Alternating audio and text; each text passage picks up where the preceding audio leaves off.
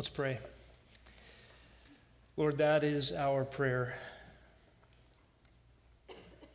To have an eternal perspective that sees trials as friends, that sees time as short, that sees you as our treasure. That is what we want.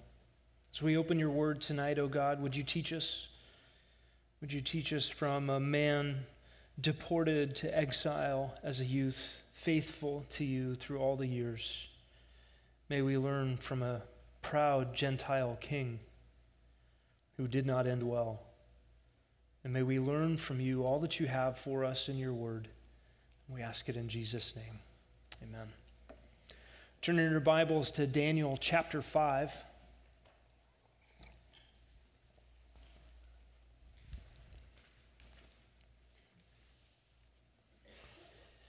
And once again, we're in the middle of the Gentile section, the Aramaic section of Daniel, right smack dab in the middle where God humbles two Gentile kings.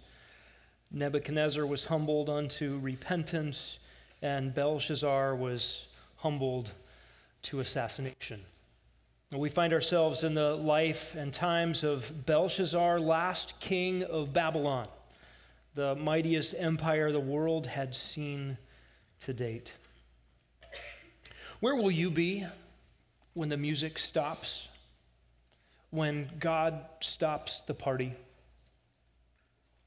What will you be doing? What will you be thinking? What grand accomplishments will you be contemplating when your heart beats last, or when God stops time altogether? We were looking at Belshazzar last time we were together, and we were looking at the stupidest party in human history. And perhaps some of you went after the sermon and looked up the word stupidest and found that, yes, it is in the dictionary. Let's begin by reading. We'll read the whole chapter to begin with, and then we'll pick up the story in verse 13 this evening. Here's God's word, Daniel chapter 5. Belshazzar the king held a great feast for 1,000 of his nobles, and he was drinking wine in the presence of the 1,000. When Belshazzar tasted the wine, he gave orders to bring the gold and silver vessels, which Nebuchadnezzar his father has taken out of the temple which was in Jerusalem, so that the king and his nobles, his wives, and his concubines might drink from them. Then they brought the gold vessels that had been taken out of the temple, the house of God, which was in Jerusalem. And the king and his nobles, his wives, and his concubines drank from them. They drank the wine, and they praised the gods of gold and silver, of bronze, iron, wood, and stone. Suddenly, the fingers of a man's hand emerged and began writing opposite the lampstand on the plaster of the wall of the king's palace. And the king saw the back of the hand that did the writing. Then the king's face grew pale, and his thoughts alarmed him, and his hip joints went slack, and his knees began knocking together. The king called aloud to bring in the conjurers, the Chaldeans, and the diviners. The king spoke and said to the wise men of Babylon, "Any man who can read this inscription and explain its interpretation to me shall be clothed with purple and have a necklace of gold around his neck and have authority as the third ruler in the kingdom." Then all the king's wise men came in, but they could not read the inscription or make its interpretation to the king. Then King Belshazzar was greatly alarmed. His face grew even paler, and his nobles were perplexed. The queen entered the banquet hall because of the words of the king and his nobles. The queen spoke and said, "O king, live forever. Do not let your thoughts alarm you or your face be pale. There is a man in your kingdom in whom is a spirit of the holy gods.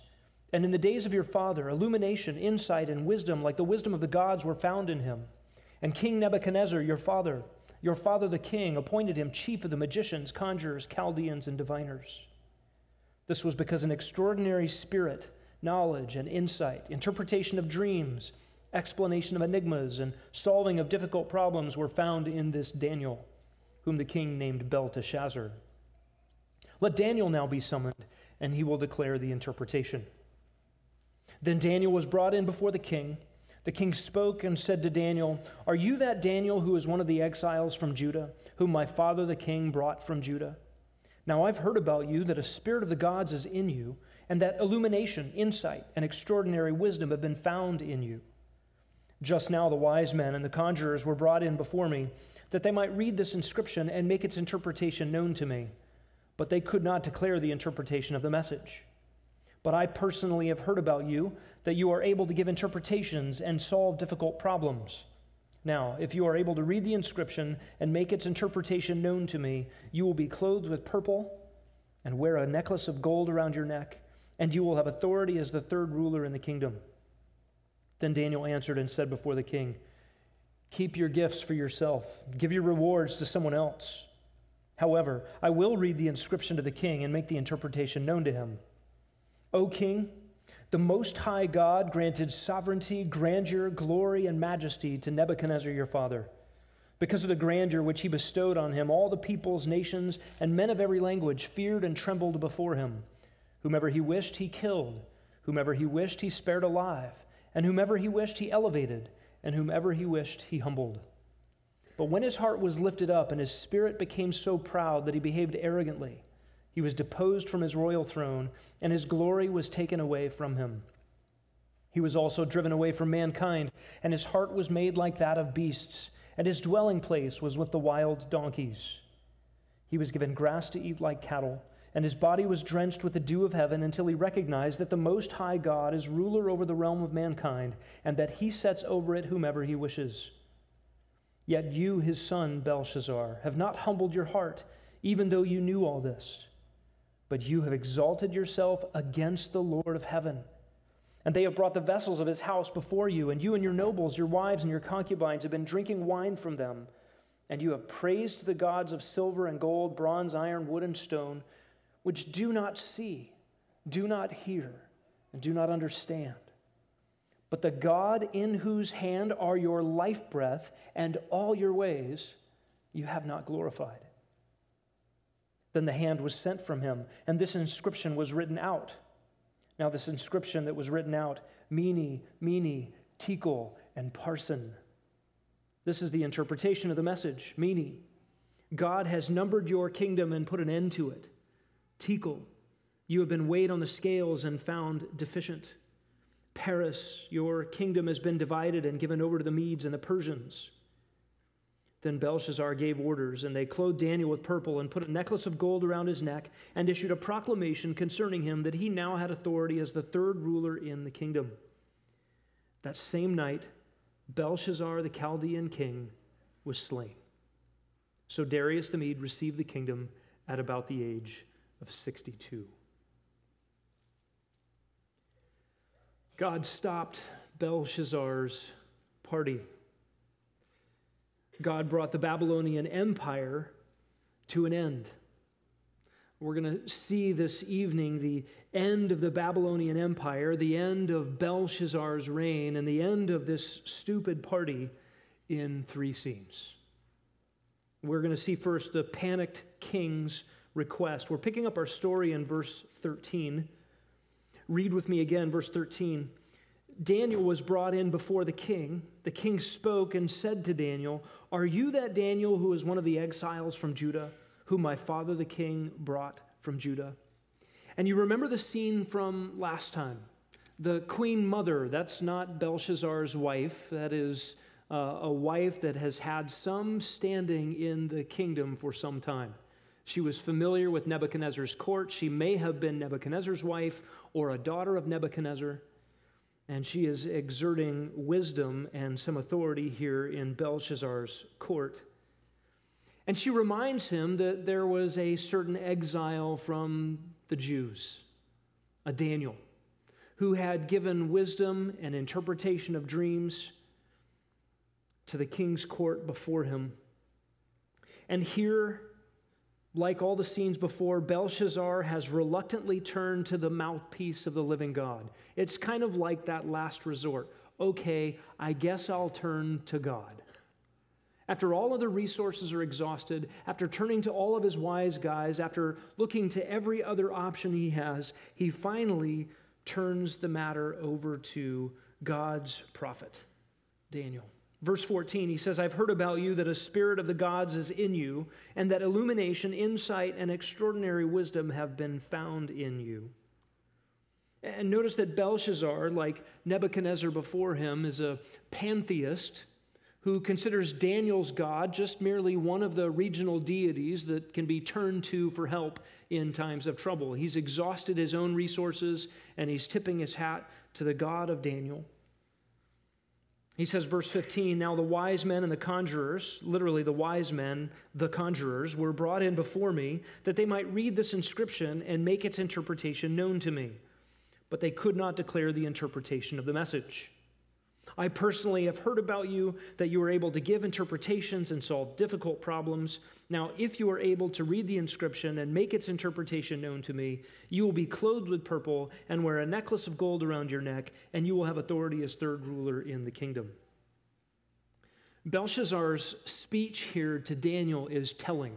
As we made our way through the book of Daniel, the courtly rhetoric is highly repetitive and fluffy.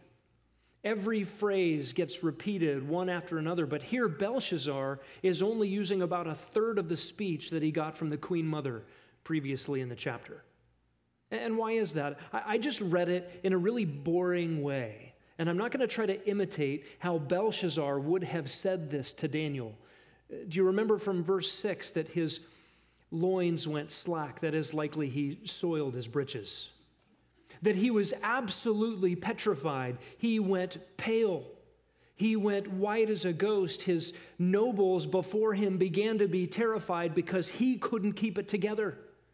He couldn't keep the empire together. He couldn't keep his emotions together. He couldn't keep his bowels together.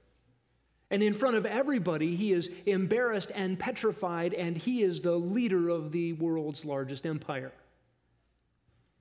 And what is he terrified about? Well, he's just thrown a raucous party, drunken revelry, and gross immorality, and insane blasphemy. He went farther than any of the other kings of Babylon had done. He retrieved the goblets, the utensils that had been taken out of the temple in Jerusalem. An act of superiority, one nation over another. Our gods are stronger than your gods because we can take your God's stuff. So the furniture and the implements from the temple were in the trophy room in Babylon, and Nebuchadnezzar kept them in the trophy room. There was probably some superstition that kept kings from blaspheming the other gods. I mean, why go to an extraordinary amount of effort to offend some foreign deity? But Belshazzar had no such qualms.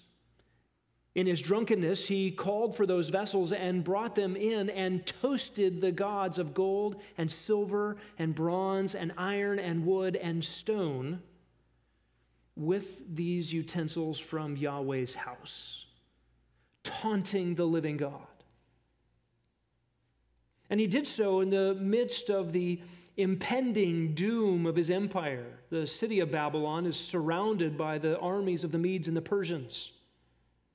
And he believes he's in an impenetrable fortress, but he has waged war against the living God. This really is a height of folly. He's exposed the poverty of his own resources. His wise guys don't know anything. He has reluctantly turned to the mouthpiece of the living God and the prophet Daniel. And then his pride is still expressed in attempting to dispense trinkets for answers. Look, I'll make you third as powerful in the kingdom. I'll give you the purple-red robe that only royalty is allowed to wear. I'll give you the gold necklace that no one is allowed to be seen with without the king's express permission. Daniel, you can have all of that stuff if you solve this tension. What is Belshazzar doing here? He still wants control of the situation. And he's willing to pay a relatively high price to get it, but he still views himself as in charge. This is a panicked king, turning to last resorts for some sort of help in his time of need. We see, secondly, beginning in verse 17, the seasoned prophet's response. Daniel at this point is about 80 years old. How does he respond to this situation? First of all, in verse 17, Daniel displays his loyalty. Daniel displays his loyalty. Look what he says. Then Daniel answered and said before the king, "Keep your gifts for yourself, or give your rewards to someone else." That's audacious. In the court of a tyrant, to be giving orders, to refuse generosity, to refuse the king's bargain. Now, this is bold. What is Daniel doing here? He's making clear that he will not be bribed. He will not give answers under some obligation. He's not going to be obligated to the king by flattery or by bribe attempts. His message will not be tampered with. Daniel can't be bought. It means that Daniel essentially is not a mercenary, but a mouthpiece. He's not on duty getting paid for services. He is beholden to the living God. And what God says Daniel must say, Daniel will say. Daniel is upholding here the office of prophet. He can only speak what God gives him to speak. And so after displaying his loyalty, he says, I will read the inscription to the king and make the interpretation known to him. Not because the king is asked, not because the king is paying, but because Daniel belongs to Yahweh. Remember Daniel's name, God is my judge. This is Daniel's loyalty coming through. And next, Daniel preaches a sermon. Verses 18 to 23 are a highly pointed, personally applied sermon from the prophet in the king's court. And this is very bold. This is deadly business, speaking unrequested sermons in the court of a tyrant. Under most circumstances, he could probably get 2 words out and off with his head, or into a den of lions, or a blazing furnace of fire, or some other such torture. Now, we've already read twice in this book that kings had in mind to tear people limb from limb. That seemed to be a favorite demise. Belshazzar did not ask for a sermon. What did Belshazzar want? He wanted relief. He wanted answers. He desperately wanted the mystery solved. That's not what God had in mind. And this happens often throughout the Old Testament when Israel is in trouble. Read the cycle of the judges, and they want to know, how do we get out of this mess we've gotten ourselves into by our rebellion and our idolatry? And God sends prophets, so often in the Old Testament, with messages. No, I don't need messages. I need a solution to my predicament. And God says, you need truth. Before I get you out of this mess, you need to understand who I am, and you need to understand who you are. And here this message comes to Belshazzar. To get right thinking about God, personal humility before him, these were far more important than solving the riddle. In fact, the unfolding of Daniel's sermon here is more important than the answering to what is meeny, tekel, and farson.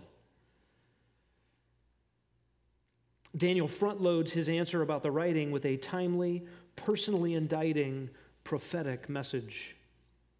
And Daniel's sermon here is a good Puritan sermon. If you've read Puritan sermons, you know they always have 2 points.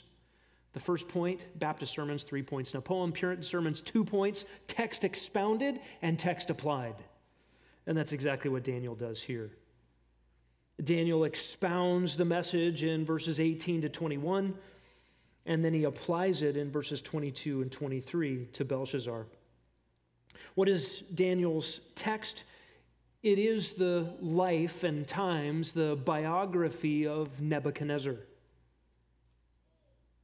Notice in verse 18, the sermon starts, O king. Literally in the Aramaic it is, you, O king. And then Daniel drops the you part and doesn't pick it up again until verse 22. But from the very beginning, this sermon is an indictment against Belshazzar. You, O king. And it just kind of sits there. And then Daniel goes on with this biography of Nebuchadnezzar. Look at verse 18. You, O king, the Most High God granted sovereignty, grandeur, glory, and majesty to Nebuchadnezzar your father. Because of the grandeur which he bestowed on him, all the peoples, nations, and men of every language feared and trembled before him. Whomever he wished, he killed, and whomever he wished, he spared alive. Whomever he wished, he elevated, and whomever he wished, he humbled. But when his heart was lifted up and his spirit became so proud that he behaved arrogantly, he was deposed from his royal throne, and his glory was taken away from him. He was also driven away from mankind. His heart was made like that of beasts. His dwelling place was with the wild donkeys. He was given grass to eat like cattle, and his body was drenched with the dew of heaven, until he recognized that the Most High God is ruler over the realm of mankind, and that he sets over it whomever he wishes. This last sentence in verse 22 is the theme of the entire book of Daniel, and it finds itself right here in the middle of Daniel's prophetic message to Belshazzar. It begins with the biography of Nebuchadnezzar. God gave, over and over again in this text. First of all, God gave Nebuchadnezzar kingdom and glory and honor and majesty. And you remember that Nebuchadnezzar's perspective on this was different than God's perspective. Remember Nebuchadnezzar walking on the roof of his palace saying, "Look what I've done. Is this not Babylon the Great that I have constructed with my own hands?" Never mind the slave labor, many of the people who died building all of his stuff for him. But he saw himself as the genius and the architect. And Nebuchadnezzar was that Renaissance emperor who went from military general and conqueror and establisher of the kingdom of Babylon. He made Babylon great again, and he turned his attention away from military enterprise to architecture, building the greatest city the world had yet known. With all of its artistry, with the hanging gardens, with the canals, with the giant buildings, with the Gate of Ishtar that you can go see to this day in a museum in Germany. All of the stuff was magnificent, so magnificent that 100 years after Nebuchadnezzar's time, current historians would visit and see it and write about it and say it was the best thing they had ever seen. Nebuchadnezzar was great. God reveals that God was the one responsible for it. God gave Nebuchadnezzar the kingdom. God gave Nebuchadnezzar the glory, the honor, and the majesty. God was the one who gave to Nebuchadnezzar peoples and tribes and nations and tongues fearing and trembling before him. And Nebuchadnezzar's so-called sovereignty was a limited sovereignty, a derived sovereignty. That is, his power came from God. Nebuchadnezzar was on a short leash. The God of Israel is truly the one in charge, and Nebuchadnezzar did not know him. Nebuchadnezzar believed he had power over death, power over life. He could give the thumbs up and thumbs down to who would die and who would live. He had the power to exalt, and he had the power to humble. There was a street named in Babylon, apparently by Nebuchadnezzar, that was indicating everybody who comes here will be humbled. Apparently by the greatness of Babylon and the greatness of Nebuchadnezzar. And the great irony of his life was that God humbled him. Verse 20 says he was proud, he was deposed, and then he was dishonored, unhonored. He had been honored, and then he was removed from his honor. When his heart was lifted up and his spirit became so proud that he behaved arrogantly, he was deposed from his royal throne, and his glory was taken away from him. You recognize instantly that Nebuchadnezzar's so-called sovereignty was not truly sovereignty. If it could be taken away, how sovereign was he? If his glory could be removed, how glorious was he? The honor he had was not due to anything intrinsic in him, but was due to the sovereign purposes of the God of Israel. And so God gave Nebuchadnezzar humiliation. He became a disassociated outcast. His reasoning was blunted, even beastly. God made a donkey out of him. There's a detail here looking back at Nebuchadnezzar's life that doesn't come up in the prophecy about what would happen to him. That his place, his domicile, his residence was with the wild donkeys of the field. This seems to indicate that Daniel was aware of Nebuchadnezzar's situation in the midst of his insanity. Daniel seemed to have a soft spot in his heart for this Gentile king. And it is possible that Daniel even saw after his caring, his being cared for while in the field. He ate like cattle, and he was unkempt. Literally, his body was wetted by the dew of heaven. He was exposed to the elements all the time until Nebuchadnezzar was humbled. Verse 21, until he recognized that the Most High God is ruler over the realm of mankind and that he sets over it whomever he wishes. And you saw the progression in Nebuchadnezzar's life of moving from a pantheist who didn't care about the God of Israel, who was convinced that his own God, Marduk, was clearly superior to Yahweh, the God of Israel, because his army beat their army. And he took their people captive. And what was Israel now? Nothing. And Nebuchadnezzar eventually began to put Yahweh on the shelf of his pantheon of deities because one of Yahweh's people could interpret dreams. Some sort of supernatural power. Okay, nobody can speak against Yahweh anymore.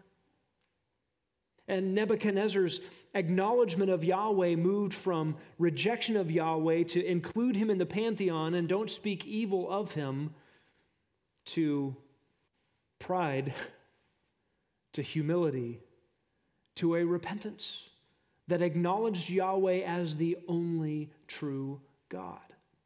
It's a remarkable transformation in his life. Nebuchadnezzar is an object lesson, ought to have been an object lesson for this Belshazzar. Belshazzar was not his biological son. Belshazzar may or may not have been related to Nebuchadnezzar, but was his successor. It's possible he was a grandson through his mother's line.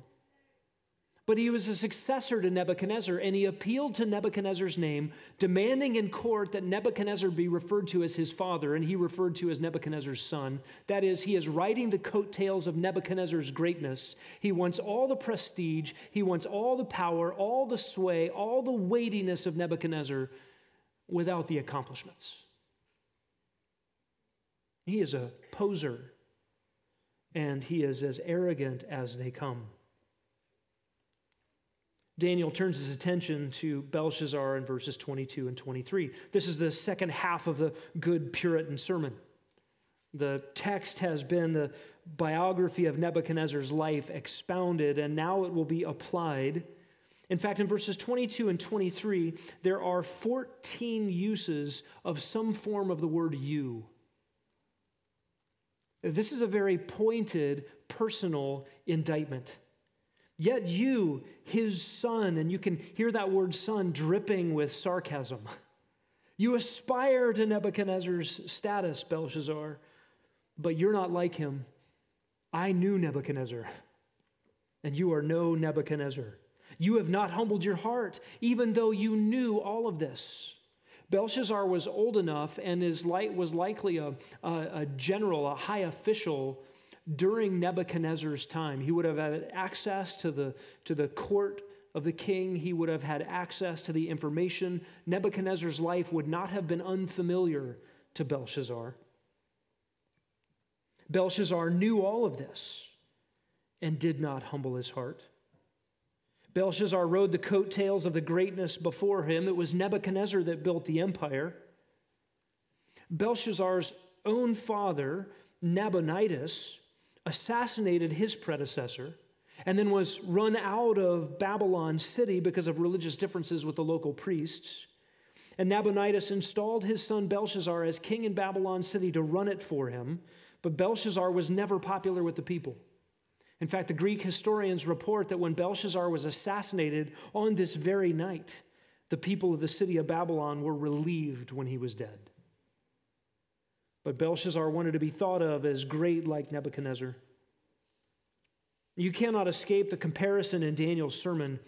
Belshazzar, at your best, you were not as great as Nebuchadnezzar in his outcast animal state insanity. Why? Because Nebuchadnezzar was humbled before Yahweh. You wanted to be like Nebuchadnezzar, but the best part of Nebuchadnezzar, his humility before the living God, you never aspired to. Who is insane? Who is beastly in Daniel chapter 5? It is Belshazzar at the stupidest party in history. Verse 23, look again at this party. Daniel rehearses it for Belshazzar. You have exalted yourself against the Lord of heaven. The only time this phrase is used in all of the Old Testament. You lifted yourself above the God who owns all of the heavens. And they have brought the vessels of his house before you and your nobles, your wives and your concubines have been drinking wine from them, and you've praised the gods of silver, gold, bronze, iron, wood, and stone, which do not see, hear, or understand. But the God in whose hand are your life breath and all your ways you have not glorified. This really is the height of insanity. For Belshazzar to taunt the living God, for Belshazzar to be surrounded by enemy armies and engaged in a party of drunken revelry. This is self-exalting pride, self-indulgent blasphemy, brazen idolatry, and willful insanity.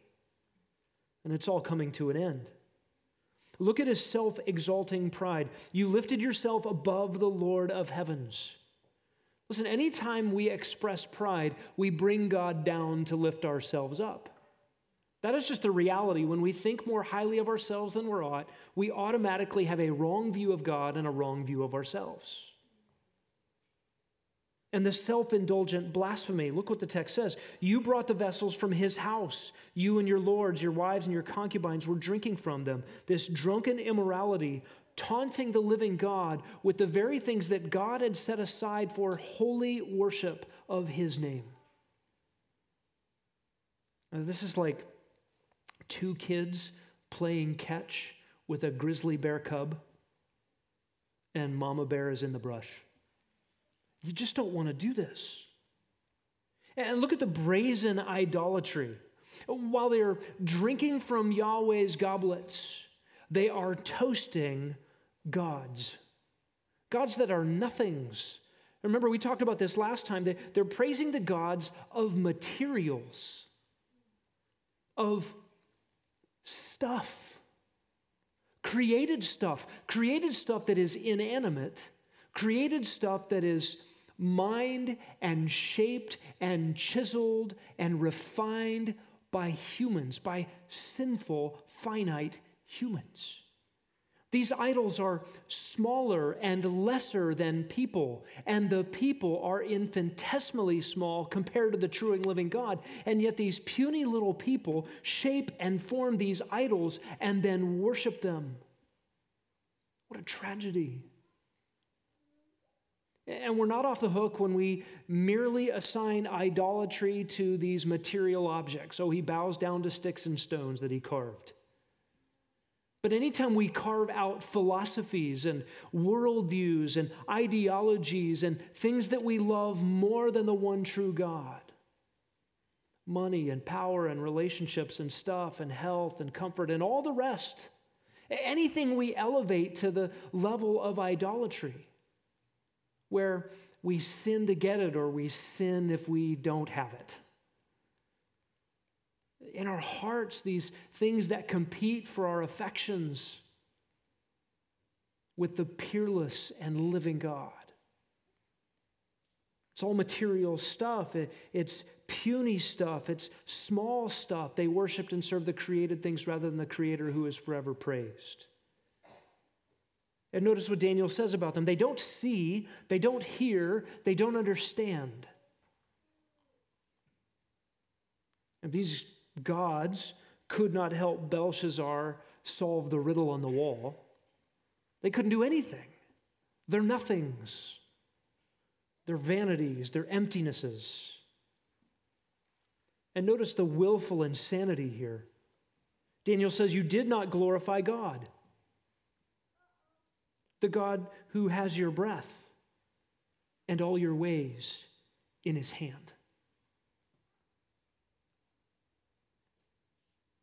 It's the insanity of saying, there is no Yahweh, there is no Yahweh, there is no Yahweh. Take a deep breath. That comes from Yahweh. And then repeat, there is no Yahweh, there is no Yahweh, there is no Yahweh. This is the tragedy of rejecting God. Whether you're Belshazzar or a self-professing atheist or of any religious stripe, the God of the Bible is not true. I'm going to pick something else. While you're stealing oxygen from the God of the Bible, dependent on Him for every step in your life. Your every heartbeat is His. And we employ these things. Belshazzar employed these things to blaspheme. Daniel ends his sermon here and then interprets the writing, beginning in verse 24. The hand was sent from him, and this inscription was written out. What does Daniel say in verse 24? God sent the hand. The God of Israel sent the hand. The him here is the one who gave you every breath you've ever taken, the one who marked every step you've ever had in your every day of your life and provided every beat of your not for long in this world heart. He sent the hand. And it wrote this: Mene, Mene, Tekel, and Parson. Your text might say, Upharsin. That's really two words. The first part of it is just the word and. So you've got four words: Mene, Mene, Tekel, Parson. Without God's intent behind these words, their meaning remained a mystery. It's possible it was written in some mysterious script that only Daniel could read. It is possible it was written in Paleo-Hebrew script. The script that we read to read our Hebrew Bibles now is actually Aramaic letters. So if the hand had written in ancient Hebrew, Jews would have been able to read it, but nobody else. That's a possibility. It's also possible that the words were written in Aramaic letters, but were only given in consonants. If you pick up a Jewish newspaper today, it's all consonants, no vowels. You read your Hebrew Bible, and vowels have been added after the fact with little dots and dashes. But you basically get letters that are all, or words that are formed all of consonants. And if you were only reading those consonants, you could make any number of words out of some given consonants. If you had the letters C and T, you don't know if that's cut or cat or cot, kite, cart, any number of things, without context. And here you've got something like MN, MN, TKL, and PRS. Some have supposed that a reasonable guess by those present in the banquet hall, if you make these Aramaic letters and you try to spell out what's a word, what can I fill in that makes these work, you would get something like mina, shekel, and paris, which is a half shekel, divided in 2 shekel. A mina was approximately 60 shekels in the day. And so you've got a big denomination of money and a big denomination of money repeated, and then 1 shekel, and then half shekels. And even if you could sort of try to form words out of these letters, and you came up with mina, shekel, 2 half shekels, you're still left scratching your head. Well, what does that mean? And if somebody had just scribbled it on the wall, if it was some sort of graffiti in the banquet hall, you wouldn't think anything about these words. It has no meaning. But remember, a dismembered hand has written this on the wall supernaturally in the king's presence in front of the lampstand. And this wall was plastered white. The light was on it for all to see. This would have been terrifying. This is clearly supernatural, clearly meaningful. The meaning must be significant, and so Belshazzar called everybody he could to find out this mystery, and he is panic-stricken, terrified. He has been sobered by the reality that some supernatural event is happening in front of him while his city is surrounded. The rest of the empire's armies have been defeated, and he has just blasphemed the living God. Is that God now sending a message? The party has stopped. All eyes are on these four words. Verse 26, Daniel gives the interpretation.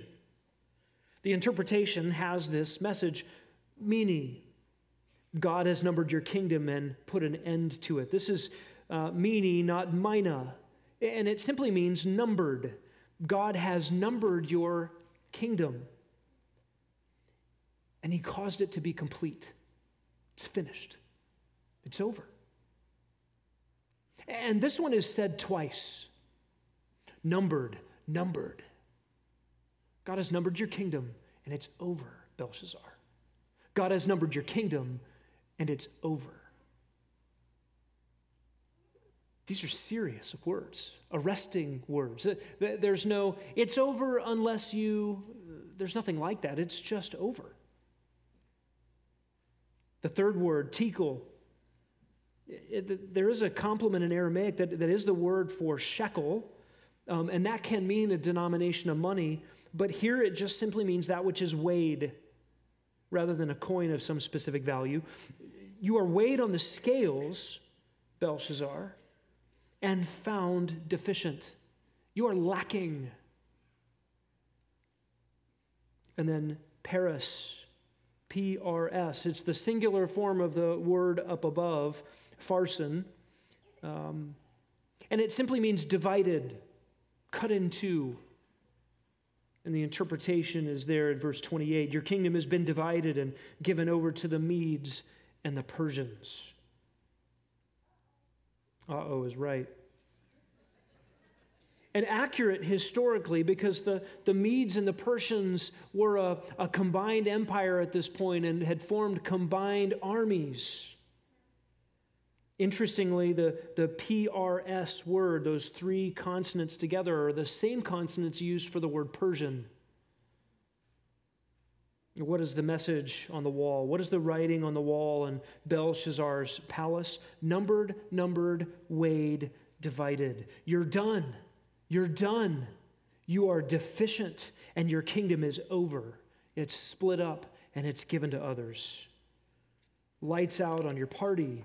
Curtains for the mighty Babylonian Empire. And this, for Belshazzar, was the last time to hear God's word in this life.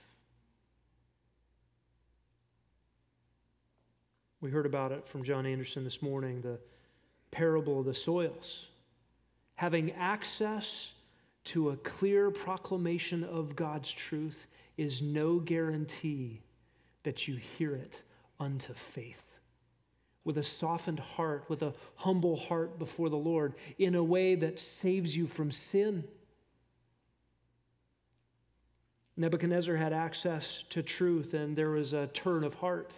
Belshazzar had access to truth. And the next time you would hear God's voice, it would be in person. The final scene here is the doomed empire's collapse. Verse 29 to the end of the chapter. In verse 29, we see Daniel rewarded. Belshazzar gave orders. They clothed Daniel with the purple red, that is the purple red robe with the very rare dye that nobody could wear but the king. They put a necklace of gold around his neck, that is that chain and medallion that nobody could wear without the king's permission. And they issued a proclamation concerning him that he now had authority as the third ruler in the kingdom. Now, Daniel had told Belshazzar earlier, keep your gifts to yourself, give them to someone else. Here he accepts them. Daniel is not sold out, by the way. There's no reason to refuse them now. He has not been bought. His message has not been compromised. And perhaps Daniel knows that his newly acquired, really important government position is going to last about a couple of hours.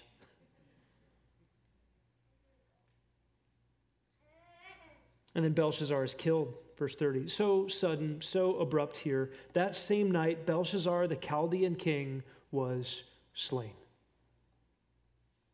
Chaldean was synonymous with Babylonian, but kind of really special Babylonian. The Chaldeans were the southern Babylonians that really became the Babylonian Empire and were the central hub of its culture and its greatness. And it is all over now. On October 12, 539 BC, the Medo-Persian armies undid the great Babylonian Empire. This is one of the monumental events in world history, and it gets the mention of 2 verses here in Daniel chapter 5. How did the Medo-Persian armies breach the impenetrable fortress of the city of Babylon? You remember that outer wall that we talked about, 17 miles in length, 40 feet high with unbreachable gates. The top of the wall was so wide, in fact, that chariots could pass each other on the top of the wall. Every section of the wall was guarded by battlements and armed guards and archers. Well, the Medo-Persian armies had engineered a rerouting of the Euphrates River. Remember that Babylon was set up as a fortress with some 40 years' worth of food stores and the Euphrates River that brought fresh water in every day. They really could wait out any siege. But the engineers of the Medo-Persian army diverted the Euphrates River into a swampy lowland. And when the river was low enough for soldiers to wade in about thigh deep, elite troops sneaked in under the barriers that let the river through the city. They got under the gates, and they went straight to the palace. They executed Belshazzar and those closest to him, all before most of the city knew there was even a hint of a breach. In fact, in some quarters of the city, Herodotus, the Greek historian, tells us the party kept on going, and Babylon was no more before the Babylonians even knew it. This, of course, is a fulfillment of Isaiah 21 and Jeremiah 51, where God had prophesied this very thing. Cyrus, the head of the Persian Empire, and his armies of Medes and Persians were now the inheritors of the territory of the Babylonian Empire. In verse 31, we see Darius installed. So Darius the Mede received the kingdom at the age of 62. We'll look at Darius in the weeks to come. There's no mention of Darius the Mede in secular history. There are mentions of men by other names, and we'll look into some of the options of the identity of Darius the Mede. It is a fascinating study, and again, another vindication of the historical veracity of the book of Daniel, who told the future again and again and again. And every time people who are skeptical about the Bible try to dismantle Daniel, Daniel wins. And we'll look at Darius in the weeks to come. I want to close with the words of Joseph Parker. He was an English pastor in the 1800s. And while his words are directed at preachers, I want to direct them to all of our hearts.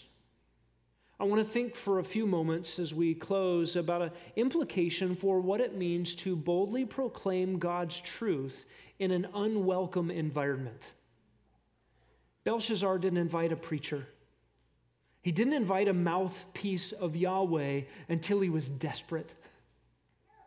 And that's kind of the way parties go. Nobody wants a party pooper. Nobody wants a buzzkill. Nobody wants a truth teller when we're all here distracted and having fun.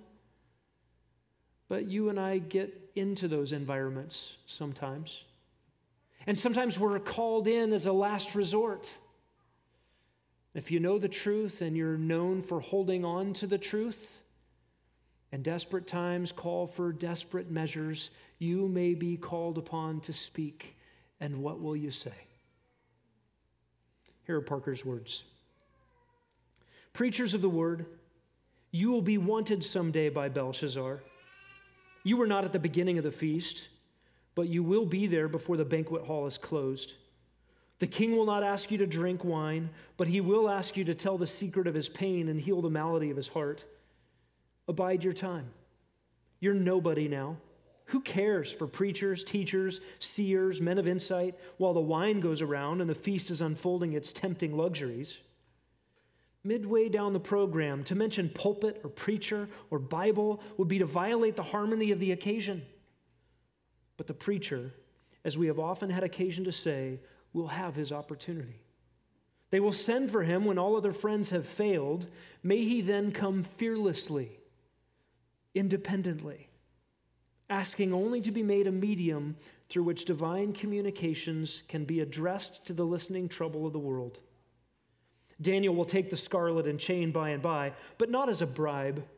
He will take the poor baubles of this dying Babylon and will use them to the advantage of the world through actions that shall become historical. But he will not first fill his hands with bribes and then read the king's riddles. The prophet is self-sustained by being divinely inspired. He needs no promise to enable him to speak the truth, the whole truth, and nothing but the truth. Indeed, he has nothing to say of himself. Every man, in proportion as he is a Daniel, has nothing to invent, nothing to conceive in his own intellect. He has no warrant or credential from the empty court of his own genius. He bears letters from heaven. He expresses the claims of God. O Daniel, preacher, speaker, teacher, thunder out God's word, if it be a case of judgment and doom, or whisper it, or rain in gracious tears, if it be a message of sympathy and love and welcome. Let's pray. Lord, may we heed those words. May your words be ready on our lips to suit the occasion, to speak into the emptinesses of those chasing after vanities in this life around us. Those who would even blaspheme you, those who would revel in drunken parties, distractions, entertainments, anything to get them through the days and the months and the years of this life. God, would you bring sobriety and opportunities for the gospel, the saving work of your Son, the Lord Jesus Christ, and that message on our lips. And may we be faithful in those moments to go independent of any favors, independent of the fear of man, independent of any loyalty other than loyalty to you. And would you be pleased, as you were with Daniel, to make your truth clear? And God, would you be pleased further to humble our friends, our family members, our children, our neighbors, to bring them to saving faith in your Son. And we ask it in his name.